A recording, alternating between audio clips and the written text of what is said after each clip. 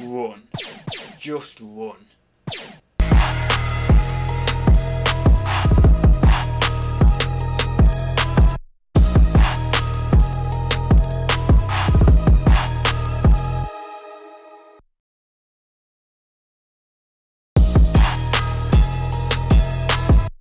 Hi guys, it's Adam and welcome to another video. So this is going to be a sales update today, but I've kind of thought of doing a little bit of a theme for this sales update, and the theme is kind of going to be you can sell anything on eBay.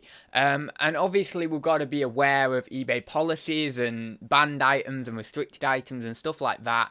But I wanted to kind of make people aware that you really can sell a huge variety of items on eBay, and it's just really about getting involved. Now, of course, there's a few things that I stay clear of, like, you know, mainly clothing, although I, for whatever reason, still pick the odd item up because I have this weird compulsion to still at least try my hand at it, even though I do know I have very little passion in that field. And also things like furniture I generally stay away from, although I think I have picked up a few items of furniture, like very small items. I think I picked up a stool once that came in an auction job lot. Definitely picked up a couple of chairs as well. But yeah, generally furniture stay away from as well. But you really can sell just a huge range of items, and it is a bit of a shame that I can't actually look back through my entire sales history, because if I could do that and I could really pick out some odd and interesting sales, I think that would explain my point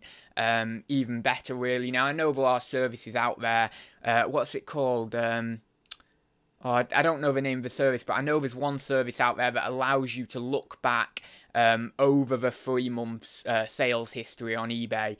Can't remember the name of it now, but it definitely is a service out there that does that. But anyway, so these are just going to be sales over the past week and a half, as usual.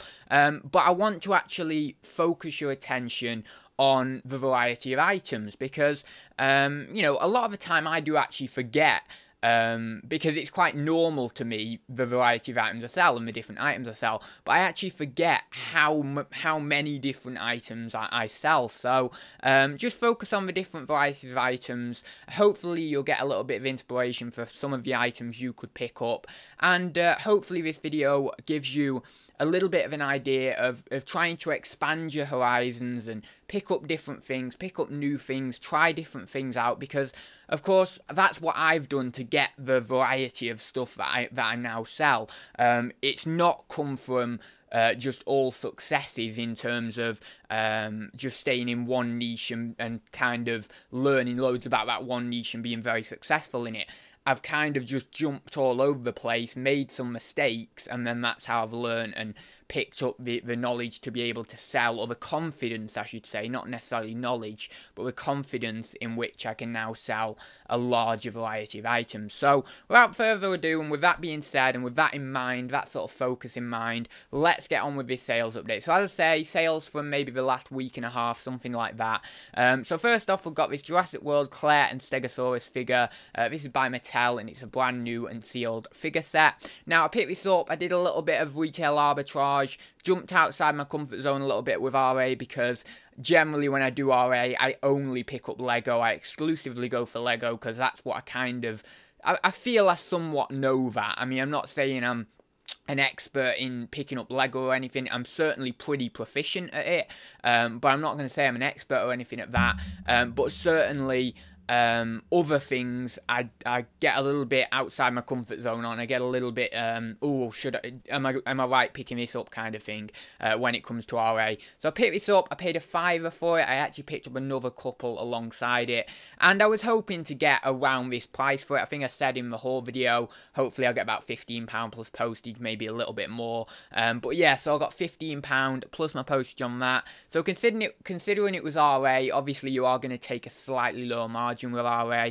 I'm more than happy with that sale there, and it was pretty cool figure set there. Maybe if you know, I didn't list it and I held out till Christmas before listing it, maybe I could have got 20 quid, maybe even a bit higher, but I was happy just to whack it on and get some money back now for it. So that's that one there. So next, you know, moving away from those figures and moving into some a completely different niche, we've got this large vintage sort of cut glass water jug with like sort of an inscribed design. Really, I don't know, maybe it's an acid etch design. Maybe that would have been a better keyword to put. I'm not 100% sure. I've now packaged this jug up, so I'm not sure to be able to properly look at it, but maybe it was an acid etch design, so obviously maybe that could have gone in the title there. But you can see here, $12.99 plus $3.49 postage. Pretty, you know, pretty standard price there. But again, it just draws on that idea of selling different items, selling new items, jumping outside your comfort zone. Now, glassware for me is always a very, very tricky one. I don't know what I'm doing in the niche particularly. You know, there's certain standard items I can pick up and I know I'm going to get X amount for. There's certain decanters and stuff, if it's got a label on or a brand name, things like that, that I can research quite easily. I know what I'm doing with.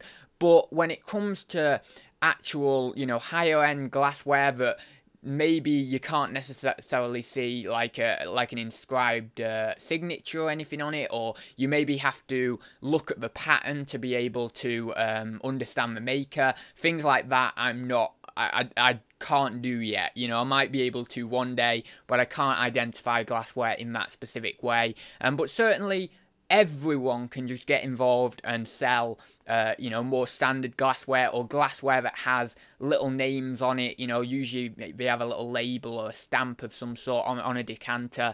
Everyone can do that. Everyone can get involved with that and make some money. And, you know, there's plenty of decanters that are worth 30, 40, 50 pound that you will find in charity shops occasionally, or auctions specifically as well, or car boots, for fairly cheap, and you can make a good margin on them. So yeah, that's that one there. Next, moving on to some ceramics. So again, slightly different niche, not too dissimilar from glassware, obviously still in that realm of antiques. But yeah, $49.99 plus my postage for these vintage Royal Albert Old Country Roses pattern ceramic teacups. Now, you may be thinking, oh, maybe you could have got a little bit more for them. Well, the reason I went a little bit lower, I know some people may have charged an extra 10, maybe even held out for an extra 20 quid or something. I don't know whether you're going to see it terribly well on some of these photos. Maybe it's towards the end here. You can see on most of the plates here, the saucers and stuff, the kind of gilting or the gold around it is kind of, I don't know how to describe it really. It's kind of like dissolving away in one respect there. And that was the same for pretty much all of the teacups. There was also some wear to the teacups, the gilding around there. There was also some marks as well, you can see, to the backs of the teacup, some of the saucers and stuff. So, and there was a little bit more. I don't know whether it's gonna be out, you're gonna be able to see it too well on the photos, but I did describe it in the description. There was wear to these items. They weren't in perfect condition, so that's why I ended up going a little bit lower. But still, I got a decent price for the 6 there, for $49.99 plus my postage. Now, I actually had these in my lockup. Oh, I didn't actually say on that glass. Obviously, that would have just cost me 1 or 2 quid in an auction job lot, not a lot at all. Now, I had these in my lockup for ages, so I don't know what these cost me. I know they came in an auction job lot, but I can't remember which one. I mean, I know it was what am I trying to say? Like, it was a job lot with actually a few different tea sets in, but I can't remember the cost to it or anything like that. But I would bet my money that clears the entire money from the job lot just out of this one sale. So pretty happy with that there. And yeah, that was a nice sale there. So next we've got some more sealed figures. So again, going back to that range of, you know, sealed figures, action figures, etc. Now these actually, I'm selling on behalf of someone else. I am selling quite a lot of action figures for this person actually. Now, I don't normally do the whole selling it on behalf of someone else kind of thing, because in the past it's been, it can get a little bit messy, it can get a little bit, I don't know, just messy really, you know. I mean, obviously, I'm doing these on spreadsheets, so I'm pulling a spreadsheet up, I'm typing in individual sales, and then obviously I'm getting a net profit out of that from the spreadsheet, and then what I'm doing is obviously giving them their money and then me taking my cut as well. But it can just get a little bit messy. I don't particularly like doing the whole, you know, selling things on behalf of other people, because you know, I like my PayPal, and I like to know what's in my PayPal, etc., what's mine. And when, you know, you're selling things on behalf of someone else, you kind of have to be a bit more organized with that, and I'm not a very organized person in that respect. But I couldn't pass up on doing this kind of deal and selling them on behalf of this person, because some of the figures are absolutely brilliant. You can see 2 of these have sold for $49.99 a piece. You know, brilliant prices on them. I actually sold the 2 to one individual person as well, so that totaled over 100 quid for one sale. Now, of course, I'm not getting all of that money, but I couldn't refuse passing up on this opportunity, because they're just so cool items, and they were very easy to list as well. All of them were brand new and sealed, so, you know, it was a pretty good move on my part at the end of the day. But as I say, I don't really like doing it, and moving forward, if ever something like this comes my way again, I will definitely be assessing it, and if I don't want to do it, then I'm not going to do it. I'm just simply going to say, sorry, I don't do that.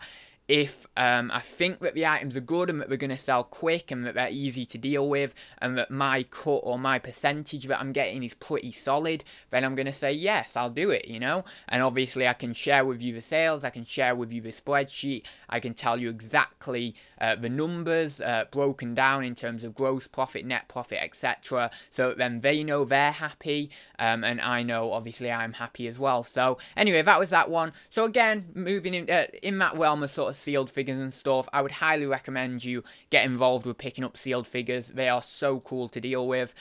So next, moving completely out of that niche, we go into kind of the art niche, or the paintings, engravings niche, with this vintage market cross and conduit at St. Albans, framed engraving, Hertfordshire. Yeah, Hertfordshire. I was thinking that was Herefordshire, but is it Hereford?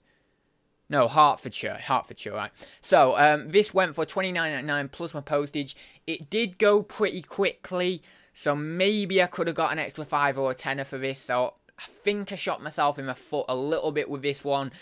But it's kind of hard to price these things, because you just really have to make up a price. And I would encourage, on certain circumstances, if you don't know what to price something at, and you know, you're really unsure, I would just encourage you to go that extra 5 or that extra tenner, because you can always come down. But if it sells like really quickly, you've not got any chance of putting the price up or anything. That's it, sold. So yeah, with that one, that kind of happened to me on this one. However, I got this in a job lot of engravings. You may have seen it in a haul video. I'm not sure whether that haul video will have been released yet. Maybe it won't have done actually at this point, so maybe you'll see it in the future. But I got this in a haul video with a load of other engravings for £10 plus commission at the auction. So this was the first sale to go, this was the first one to go, and I've already cleared my money on that job lot and profit. And I've probably got another 10, maybe 11, no, about 10 engravings to sell, maybe 8 to 10, something like that. So yeah, more than happy with that anyway, because I'm in profit now, and I've still got like 8 to 10 engravings to sell, some of which I believe are on for 25, 30 quid. So yeah, really happy with that. Nice little job lot there, and no one was bidding on it at the auction. So again, jump outside your comfort zones, sell different things, get into these different niches, because some of these different niches people totally avoid, and that leaves obviously it open for other people to get involved. So, and I know that certain people won't want to sell paintings, certain people won't want to get involved with these sorts of niches, but some of the opportunity are there, you know, in certain different niches, some opportunities there. And you know, if you feel like you've got at least some passion for these items, you may as well get involved and jump into it. But I would say that if you don't have any passion for these items, maybe it's not your thing, and maybe you shouldn't sell it, you know, because you're not going to put the effort in. But next, we're going to move on to another sort of action figure. So we've had a few action figures up to now, so yeah, maybe it's not too varied. I should have maybe included a couple of other different things. But yeah, this is a Doctor Who BBC Classic Ice Warrior figure. Now, of course, this is a loose figure, so, you know, you can sell action figures sealed, you can sell them loose. Generally, if they're sealed, they're going to be worth a little bit more. Obviously, it depends on certain figures and stuff, but generally, I would say pretty much all figures are going to be worth more sealed than they are loose. But I mean, some figures you just can't pick up sealed, you know, they're that rare that you'll only find them loose. But yeah, so I got £12.60 for this. Probably originally had this up for £12.99 and it's just come down. And then £3.49 postage. Obviously, this was just in one of the Doctor Who job lots. Selling through these really, really nicely now. And yeah, I really need to actually get buying some more of these Doctor Who figures, but I just can't seem to find them at the moment. And you know, if they're not there, if they're not available, if the opportunity isn't there, then I can't really pick up on those opportunities. But I am still looking, and I'm sure at some point very soon an opportunity will come my way and I'll be able to pick up some more of those. So next we're moving back to ceramics, but this is slightly different ceramics. This is obviously like Dalton figures, you know, figurines, things like that, opposed to sort of tea-wares and stuff. So this is this Royal Dalton Southern Belle HN 3174 small lady figurine, £14.99 plus postage on this. Really, really quick sale, went within a few days. I got this from... yeah, I don't know the exact lot actually, but it was a lot from my most recent auction haul. I think it was a lot where I picked up some jugs and so other ceramics and stuff, and then this was in here. This just goes towards paying for the lot because I think I picked that lot up for around £20 to £25 plus commission, so I won't be in profit on that specific job lot yet because this is my first sale from it. But obviously it just goes towards help paying for that job lot. So yeah, £14.99 on this one here, so pretty cool, pretty happy with that one. Next, something completely different again. This is an Airfix starter set. It's like a model set, obviously brand new and sealed. You can, well, I was going to say you can pick these up when they're not brand new and sealed.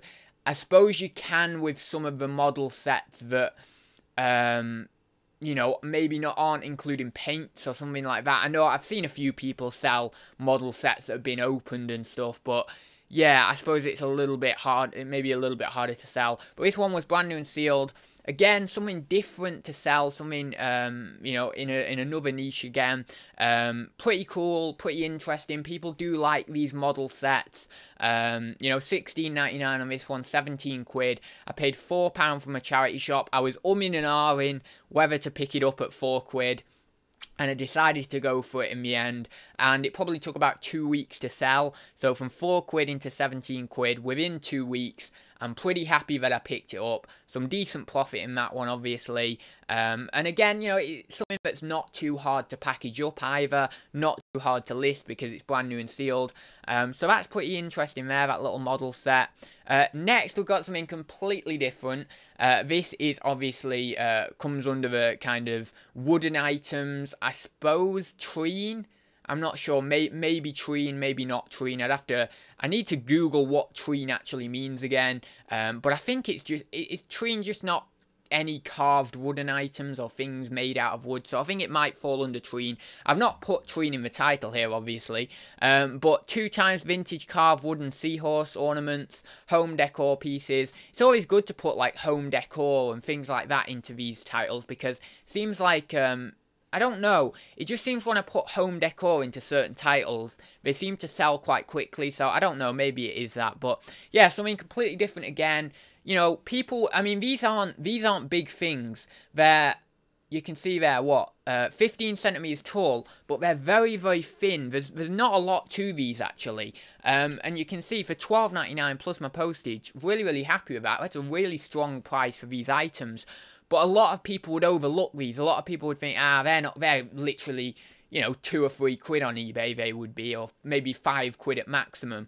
But don't overlook these kind of things. Look into them. You know, again, it's something different to sell. It's something unusual. And sometimes these things can do okay. Now, of course, they are only very bread and butter items. But a lot of the time, it's these bread and butter items that keep the business going. As I've said for so much of the time, it can become a little bit of a chore to list bread and butter items all the time. So I do like to try and vary it up if I can with some higher value items in there as well. But at the end of the day, ultimately, it's those bread and butter items that are going to see you through. And, you know, so you want to get involved and don't disregard these kind of things as something that aren't worth anything, because they simply are. So, you know, I'm not just talking about these seahorses in particular, but certain other variants of these wooden, like carved wooden animals and carved wooden items and stuff can be worth money. So it's an interesting niche to look into. And then finally, again, something completely different. We've got this Thomas Dam vintage 1986 green-haired troll doll. Now, some of these trolls can be worth some good money, some of these vintage ones. You can see here I got £10.58 for this plus my postage. Very, very old listing, this one. I had it on for quite a while. Probably had it on at higher than that originally, maybe £12.99, something like that. But I was still happy just to wait it out. It didn't take up much space in storage or anything like that. And I wasn't really bothered of it being on my listings for ages. So yeah, pretty happy with that one.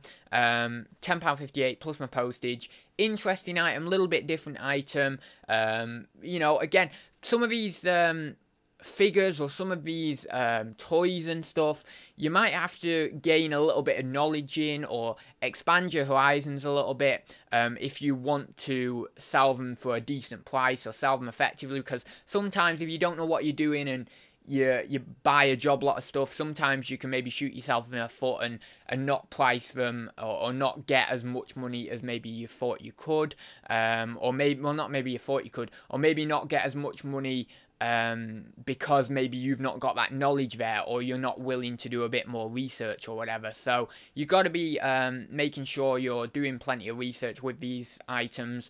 But also, like, people, when they're in, let's say when they're in like action figures job lot, when they're in the action figures niche, they generally stick to like certain ones. They don't necessarily broaden their horizons with action figures or broaden their horizons with certain toy figures and things like that.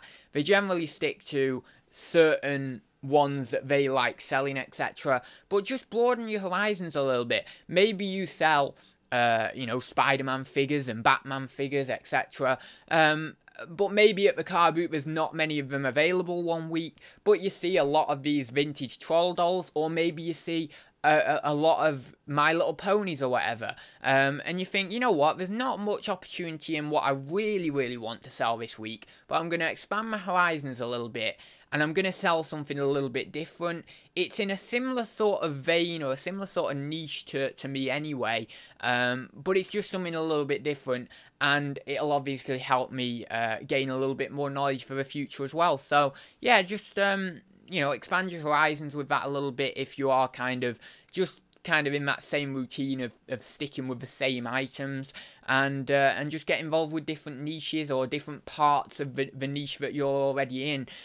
So obviously I hope this gave you a little bit of an idea of a few of the different items you can sell. Now, I know that this might not have been the most varied sales update ever, but this is a typical week for me, and then other weeks might be a bit more varied, other weeks might be a little bit more honed into one specific niche. You know, I might be selling a lot of metalware one week for whatever reason, but certainly on a week-by-week basis, and if you look at it in an overall month or an overall 12 months, the amount of varied things that I sell is very, very interesting. It's very, very wide, and I really do like that, and it gives me a lot of pleasure. And obviously, I've been able to expand knowledge in various different fields. So, you know, it's just interesting to get involved, and you really can sell a lot of things on eBay. So take advantage of that if you do so want to.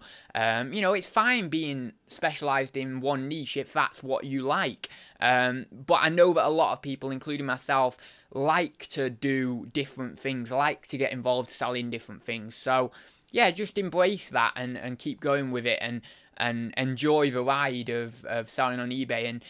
you know, just think of all the cool things you've sold in the past or that you could sell in the future. It's an interesting way of doing business, that opposed to just selling like one thing for forever and ever and ever, which, as I say, there's nothing wrong with that, but for certain personalities it can get a little bit more mundane for them, you know, so it's nice to expand that horizons. Anyway, I've probably rambled, I've probably double backed on myself, or whatever the phrase is, or repeated myself about 6 times there. So I'll leave it there for this one, guys. If you did like the video, then please do give it a like down below. If you haven't already, then please do subscribe to the channel. If you have any comments, questions, or queries about any of the sales that you've seen here today, please do drop them down below. Check out all the links in the description, all that stuff, you know what to do. And yeah, I will see you in the next one. So I will see you very soon, guys. I will give you what I got. The alcohol that is flowing wild. So grab yourself a can of mine.